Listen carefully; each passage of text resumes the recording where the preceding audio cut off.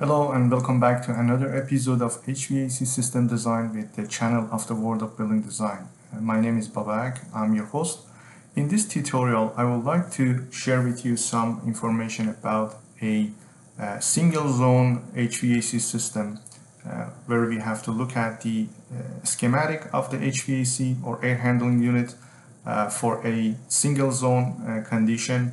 We'll look at the heating and cooling, and we'll review what are the cycle in the psychometric chart. So we're looking at the entire cycle of the air distribution when it's heated and how this is transferred to the space and how it looks like on the psychometric chart.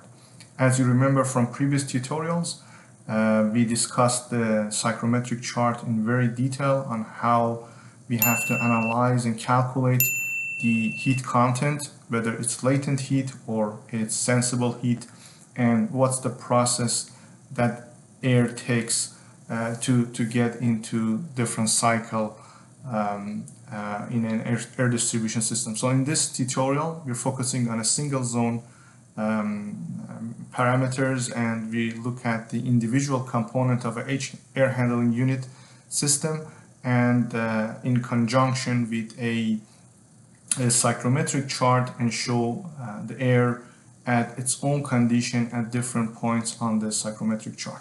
So as you can see in this very high level schematic, we are showing a air handling unit with two fans. We have the supply fan here and we have the return fan.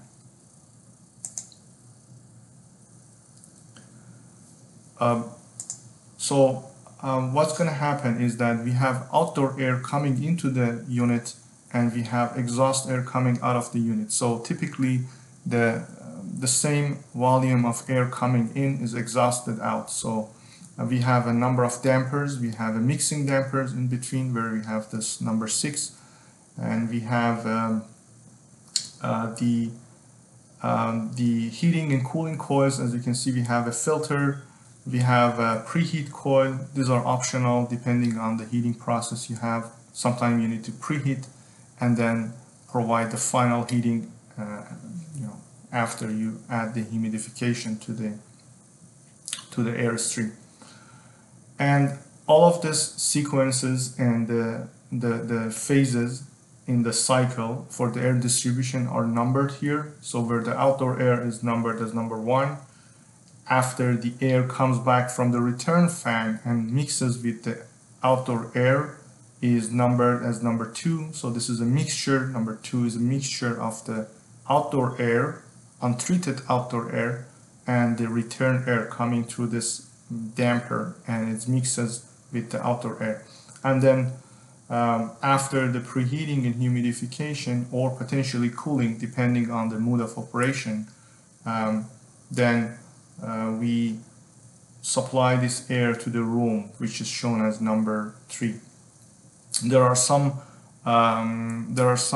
cycle in between which are not numbered here. For example, after the air is mixed and heated or cooled, there is a condition for air before it gets into the supply fan, because the fan motor itself adds additional heating to the airstream. So that's a condition where you have a colder temperature after the mixture before the airstream passes through the fan. So that's something we will look at in the psychometric chart. It's not showing as a separate cycle number on the schematic. So now that we know what are the number of fans and the components involved with a single air handling unit in a one single serving zone, we can get into the psychometric chart to have a look at how this cycle works altogether. If you remember, we talked about the psychometric chart in detail in the previous tutorial. You can refer to and watch those videos. So this is the type of cycles that you have to be able to build and draw on the psychometric chart as an HVAC system engineer or designer, because you need to calculate very precisely the amount of the heat rejected or absorbed via your heating coil or cooling coil, to be able to size your heating coil or cooling coil based on the condition of the space you're designing for. So you have to account for the fan type and also calculate the heat rejection from the fan motor and all those kind of consideration you need to take to be able to come up with a proper coil for your for sizing or sizing your coil. For example, in the cooling mode, you need to know what is your sensible load, what is your latent load. These are all also depends on the parameters of the outdoor condition. So let's look at the psychometric chart very briefly here. As you can see, the number one is the outdoor air condition here, and it's basically you plug in your outdoor air condition. As you can see, the humidity relative humidity curve here is close to 40%, and then the temperature, if you come down directly this line, you would be able to see your, I can draw a line here, you would be able to see your dry bulb temperature for in this schematic. So I'm just going to highlight it on the bottom. So this, if this is your outdoor air temperature, if you come down directly, you're staying somewhere around here. So this is basically something in range of 95 Fahrenheit is your outdoor condition. So that's what you plug in your psychometric chart. The other room condition is this point, which you need to plug into your psychometric chart, as we have discussed this in very detail before. It is very important to plug in your room condition or relative humidity of the room and also dry bulb condition of the room. So I directly come down to see what is the room condition. So the return from the room, as you can see, is showing as 85 degrees coming up.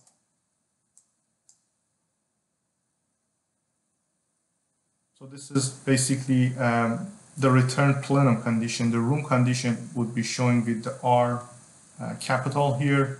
So let's come down here and see what is the room condition here. So as you can see, the condition of the room is 75 degree. 75 degree. And what is the relative humidity here? You just need to follow this curve and see what this curve is. So this curve is, it's still at 40% relative humidity. So in fact, what happens is that you have your condition on the return and you have your condition of your outdoor.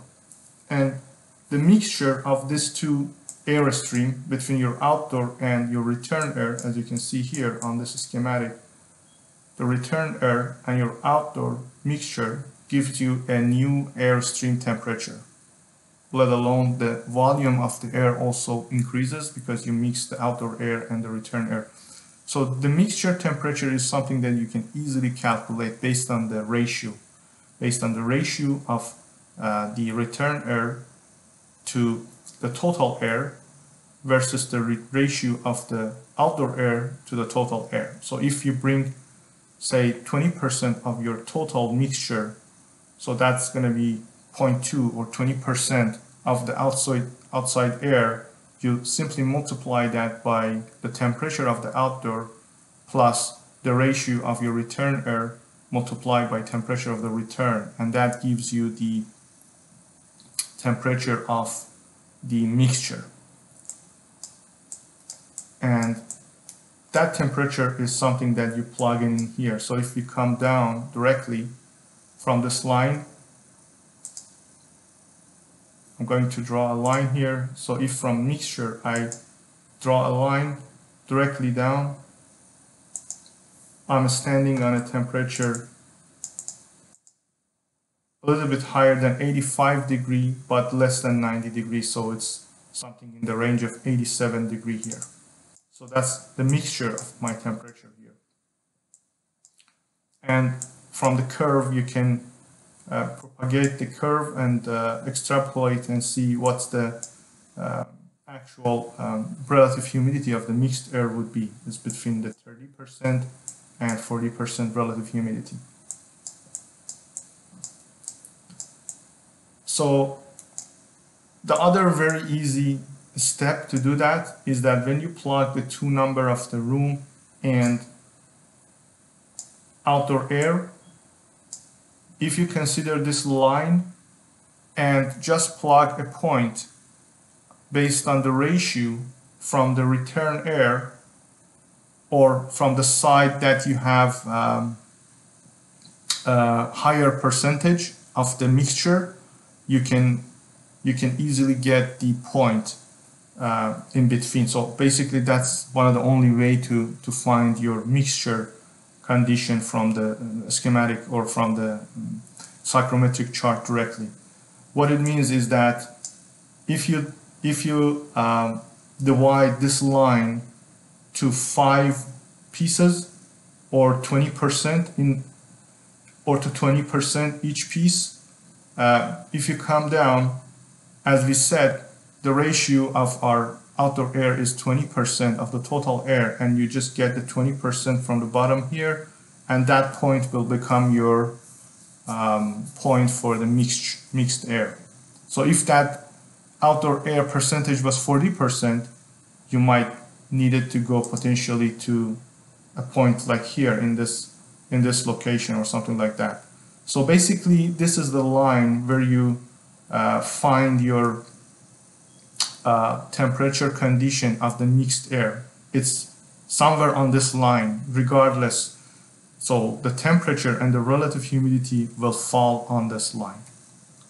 Okay, that's something we need to know.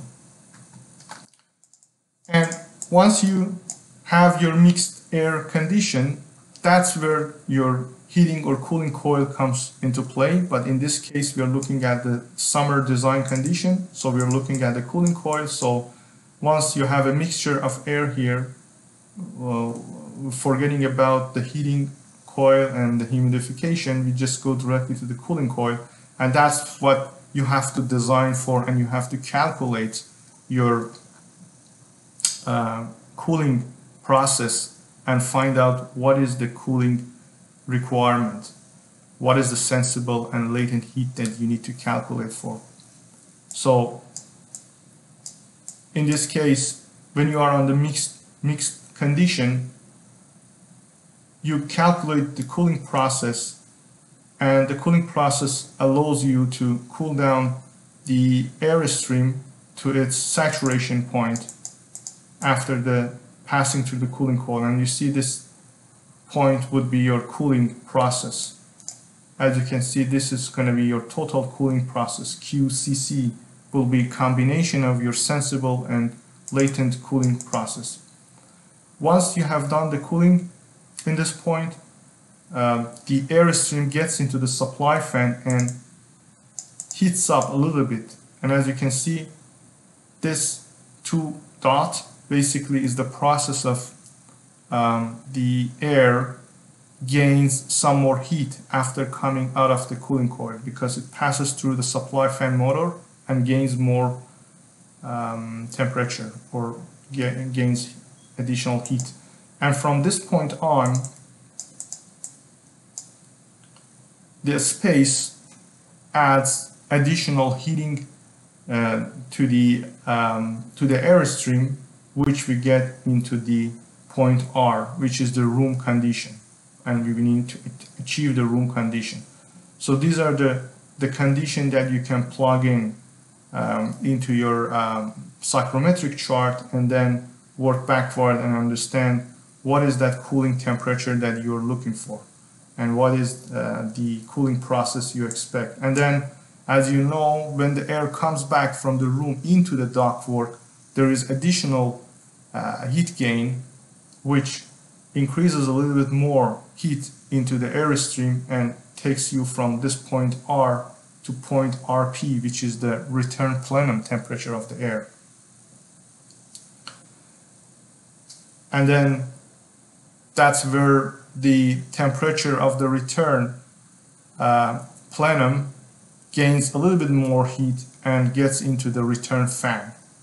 So this is the point in the return fan, as you can see. So the airstream at point 4 is the return plenum temperature. We can go back and look at the number 4. So this is the room temperature, and as it comes through the return plenum, it gains more temperature. And it gains more temperature, and as you can see on the number 5 is where the return air passes through the return fan with additional temperature going now and mixes with the outdoor air. So that's basically an entire process of the air handling unit, and looking at it on the psychometric chart, how this process works. And we have the same process, slightly different for the heating mode, or when you need to calculate your heating coil. As you can see on the bottom, it shows the heating condition. So the outdoor is on the left hand side, so you plug the outdoor condition. Sometimes your outdoor temperature might be even lower than 35 degrees Fahrenheit as it's shown here. You need to basically extrapolate that to find based on the outdoor condition in your local climate condition. And then you have your return air on the return plenum. So now you have to find the mixture. That's, as I said, is based on the ratio of your outdoor versus the ratio of the total and ratio of the return to the total. So in this case, as you can see, the ratio of the outdoor air and return is higher than 20. So as you can see, is fairly closer to the middle point. So I would say in the range of 40% outdoor air you have. And once you figure out your mixed air condition or temperature or percentage, you can plug the mixed condition, and then now you have to size your heating coil. And as you can see in the heating process, you don't have any latent heat gain because this line is straight. And as you can see, we have the humidity ratio on the right hand side of our psychometric chart. When you have a slope here going upward, it means that you're gaining additional humidity, or the water content of the air goes up. In this case, we don't add any humidity in here. As you saw in the schematic, it was optional, so we don't have any humidification in here. It's just the direct sensible heat through the heating coil we add, and then we get into the point of the heating coil condition, or past the heating coil. And then once the air passes through the supply fan, it gains a little bit more air, more temperature, and it becomes supply fan condition here at 85 degrees. So that's pretty much on high level how the process in the heating or summer cooling and winter operation on the psychometric chart can be displayed against the actual air handling unit process. This is something you need to practice for the sizing. In the next tutorial, we can look at the VAV, or variable air volume condition of the air handling unit and air distribution system, and as it ties into the psychometric chart. We can demonstrate that on the psychometric chart very schematically and see how that's different in the variable air volume system. Thank you very much for watching this video. If you haven't subscribed, please go ahead and subscribe. Press on the like button if this is helpful to you, and share this video with others who you think might benefit from these videos. Thank you very much, and see you in the next tutorial.